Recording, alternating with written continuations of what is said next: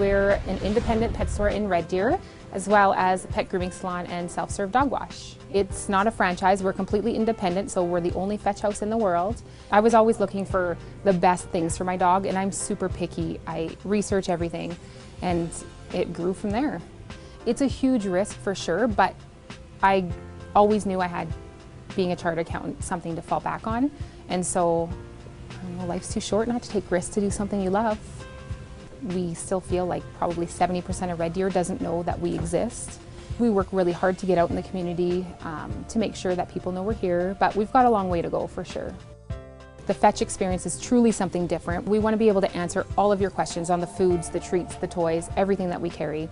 We have 6 amazing groomers that they're not just staff, they're truly part of fetch and everything about pet ownership. We want to do the research for them, and we want to make sure that you come in here, you can buy anything for your dog and feel safe about it.